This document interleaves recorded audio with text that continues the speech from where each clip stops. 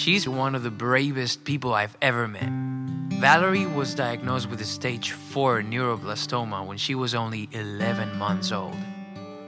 Doctors weren't optimistic about her future. Cancer made her spend basically her whole life in a hospital room. But Valerie is now 14 and in full remission. With the help of CoachArt's, she's been able to focus on her passion, music. But Valerie is not the only one. CoachArt's has been helping other kids with chronic illnesses since 2000. This Gala of Champions was a total success, raising almost $1 million for all these kids.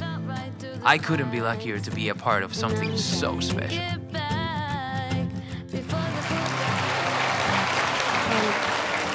I want to thank my parents for being here and supporting me, and especially to all of you for giving me this great opportunity to be able to share my story as well as to fulfill my dreams of singing. Through CoachArt's, I've learned about strength, confidence, purpose, and helping others.